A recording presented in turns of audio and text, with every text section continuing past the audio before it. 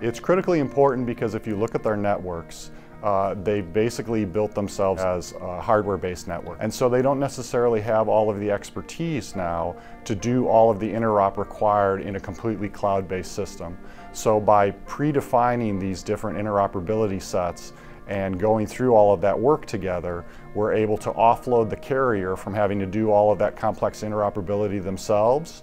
And from a vendor community standpoint, it helps us as well because it speeds time to market and gets that transition going faster.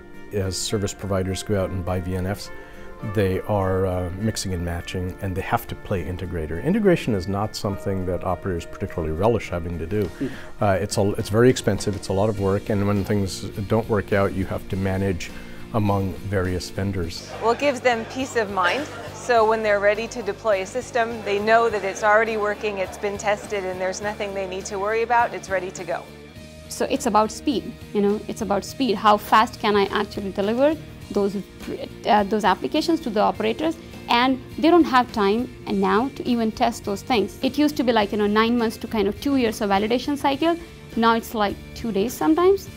More testing you do, more pre-packaging and pre-building and validation you do, it helps them to kind of get revenue faster. NFVs bring so much promise. I mean, we've all been talking about for the last 4 years, the OPEX savings and the CAPEX savings and the new revenue potential. And yet, it almost seems like, with all of the promise and development, there's still a little bit of a pause button here and there, right? Things aren't progressing, and that is because people yet need to get comfortable with the performance and reliability of these NFV networks and services, and ensure that at least their equivalents are better than the physical counterparts.